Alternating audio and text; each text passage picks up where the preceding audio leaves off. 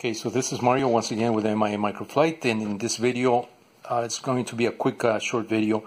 I am going to show you how to make these connectors that I use on some of my airplanes to join a complex structure like a bridge done with different carbon rods of different lengths and positioned at various angles. So what I use is tubing such as this. This is a PVC type tubing, polyvinyl chloride, but you can also get this from the sheathing from electrical wires. If you strip just the tubing, and you'll end up with a solid wire. You're not using the copper side, but we want to use this sheathing only as the tubing to make these press fit connectors that I use on quite a bit of my models. Now, I've also done these in 3D printed form, but I keep those as part of my kits, so I don't sell those and I don't give those away. But you can certainly make these the way I'm showing you in this video.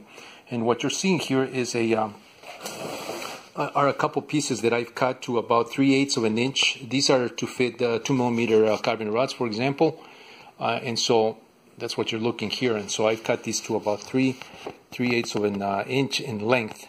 It's better to cut them longer and assemble them with the proper angles.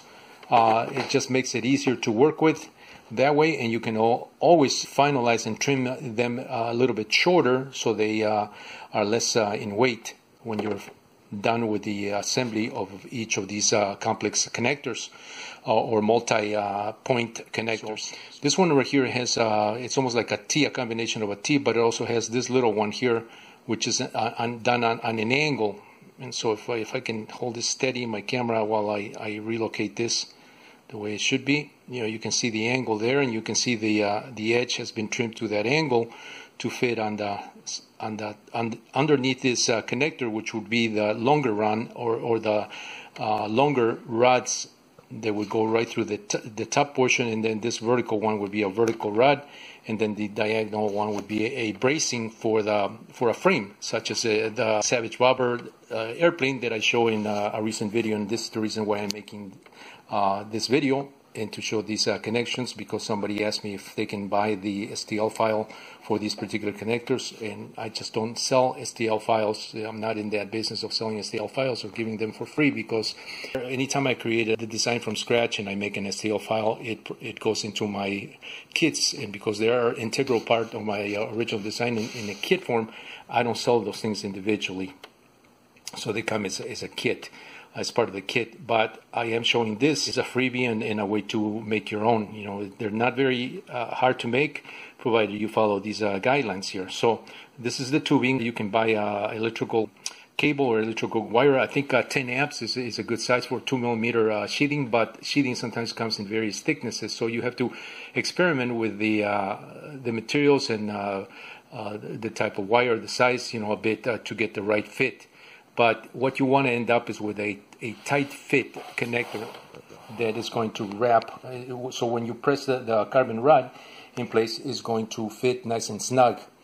Let me see if I have a carbon rod here. So here's a 2mm carbon rod. And you can see the size of the tubing. So this particular tubing that I have here fits quite nicely in this 2mm carbon rod, and you can resize this accordingly depending on the rod and the scale of the model that you're building. So this is how I used to make my connectors when I didn't have a 3D printer and I just didn't have the means to make my own or injection mold. Injection molding is another way to do this, but that requires an aluminum mold, which is a lot more expensive. So that's the reason why I do this in a 3D printed version in a flexible, kind of semi-flexible material. You don't want this to be too flexible because you don't want the frame to be floppy.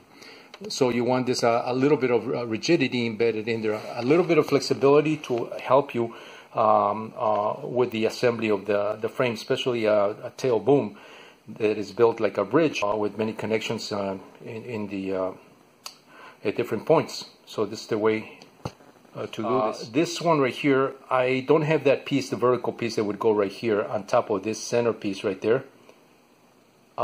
You would want to have another piece to brace, to do a horizontal brace socket for this connector for for the frame, for the tailbone, for say for instance for the Savage Bobber or any open frame ultralight aircraft that you're building that requires a bridge-like structure for the tail section, or just throughout the main frame. You know, if you're building this from carbon rods.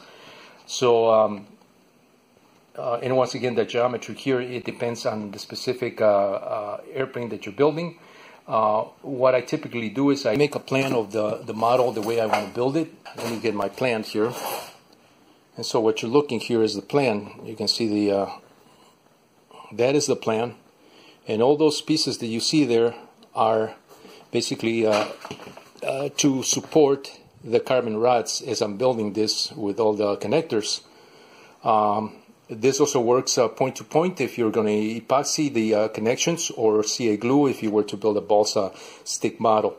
And so that's how I build this. And typically this is the way that is done in full-scale manufacturing, where when you're building complex structures, you need a jig of some sort to retain all these pieces in place. You know, this is basically a typical jig that would be built for that type of construction. Any type you require consistency in manufacturing, you got to have a jig of some sort, and this is one way to do this. Many people that build models that are old school, they build things like this, you know, with jigs like that. There's also the other way to build. The traditional way of building balsa models is just to pin them. You know, you use a pin to hold the pieces in place to the plan.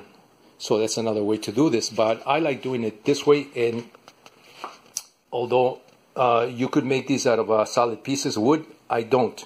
I use foam here, the same foam board materials that I use in my airplanes, but except I use them as guides for my connectors, which in this case would be carbon rods or balsa sticks, or you name it. I mean, whatever you're using as your connector there, you can use these. Okay, so and they press fit in here because the foam tends to give a little bit and open up, but it also retains the part in place. So that's the reason why I use foam board here as my retaining clamps, if you will, for each of these rods, and it keeps everything aligned and everything perfect when you take your time and you assemble the frame. And so this is how I do my frames. Like I said, this is a very traditional way of doing manufacturing assemblies in the real world. You know, this, of course, in the real world, you know, some of these blocks are done with wood or metal even. They have additional clamps, you know, to hold things in place while the frame is being welded. In the case of a full-scale model that is built with stainless steel or aircraft aluminum, those need to be clamped and hold in place with additional hardware as part of the jigs. But this is basically the way you would do it. Once you get these angles here, and then you can, you know, you can start forming your connector by cutting the pieces that you would need for those specific connections. And in this case, you know, you would need one that goes up. My hand's shaking here.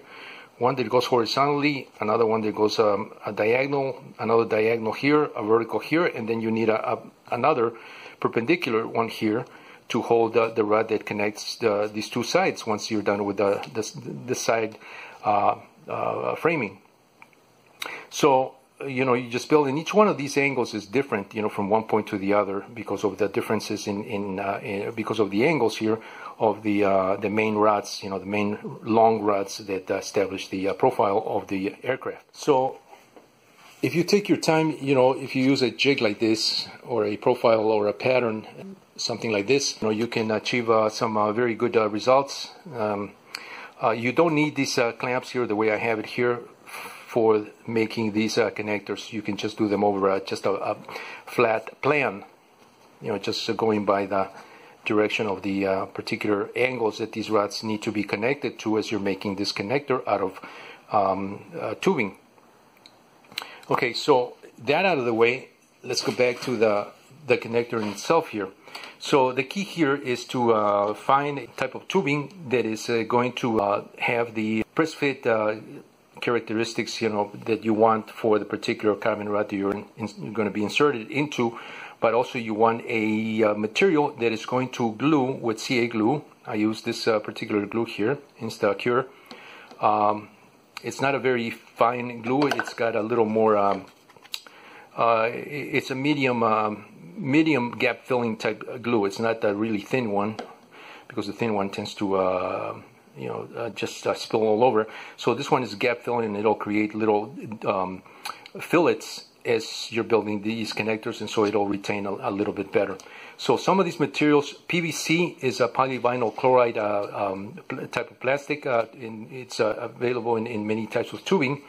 If you use that, it works really well with CA glue. You can also speed up the process by using a CA accelerator. And the way you do that is you apply the little glue and you just spray a little bit of that. Anytime you use chemicals of this type, I would urge you to protect your breathing passages, your nose, your mouth, your lungs. Do this in a well-ventilated area, or wear a type of respirator that is designed, for those types of particles of chemicals. That's not going to make you sick. These things don't tend to show up in the, when you use them up front, but they tend to show up when you start aging and you get a little bit older. You'll feel the effects of that when you're breathing. I'm not talking on this from personal experience, because I do protect my lungs, and one of the things you should do is always use safety in anything that you do, anything that you build, any chemicals, anything that you use, even the things that don't look too lethal. Protect yourself. It's better to take protection and be safe than sorry. Same applies to welding, especially welding when you're working with fumes. You got to do that in a well-ventilated area. And you have to protect your lungs. Number one, your lungs is a very precious device in your system, and you want to protect that at all times. You don't want to compromise your immune system, because that can lead to severe effects later on as you age, like I said. But taking all those precautions, you can certainly build things like this, as I'm explaining in this video. And basically that's the way you do it, and that's the way I would recommend you do it if you want to build something similar to what I have in my Savage Bobber. Of course, those are 3D printed. In the designing of the original connectors, it took me a long time. That's quite a bit of effort in doing these connectors, because everyone has to have specific angles, and just keep that in mind. But you can certainly do this manually, and you'll end up with a much better connection than just gluing the pieces point to point. Anyway, so if this helped you, please let me know. Give me a thumbs up in this video. Put any comments and I will respond to them accordingly. Mario with MI Microflight. Thank you for watching.